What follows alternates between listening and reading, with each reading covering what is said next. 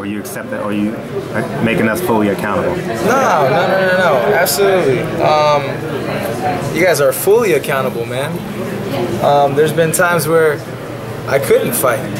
About every single time I was hurt or something, I got written off by you guys. It is what it is. Like I said, everybody has their opinion. I have mine.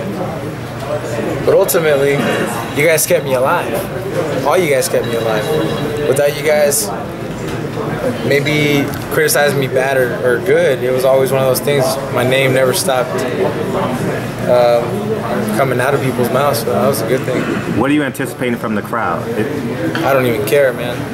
I don't care what the crowd thinks about me. The last time I did that was bad news, man. If you could swap places with us, how would you write your? If you were the media, how would you write your story? I was once told by an old friend of mine, Vic.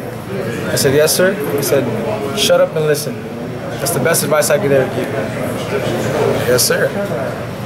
So, I don't know what that means to you guys, but. Well, what do you think we aren't hearing? I'm sorry? What do you think that we, the media, aren't hearing that you were trying to convey? Well, the simple facts of this, you guys have all held me accountable to being broken. And when I have broken my hands, my wrists, my jaw, you guys wrote me off. Oh, he's too scared to fight. Oh, he retired. Oh, he's not a top 10, this and that. No, dude, I was broken.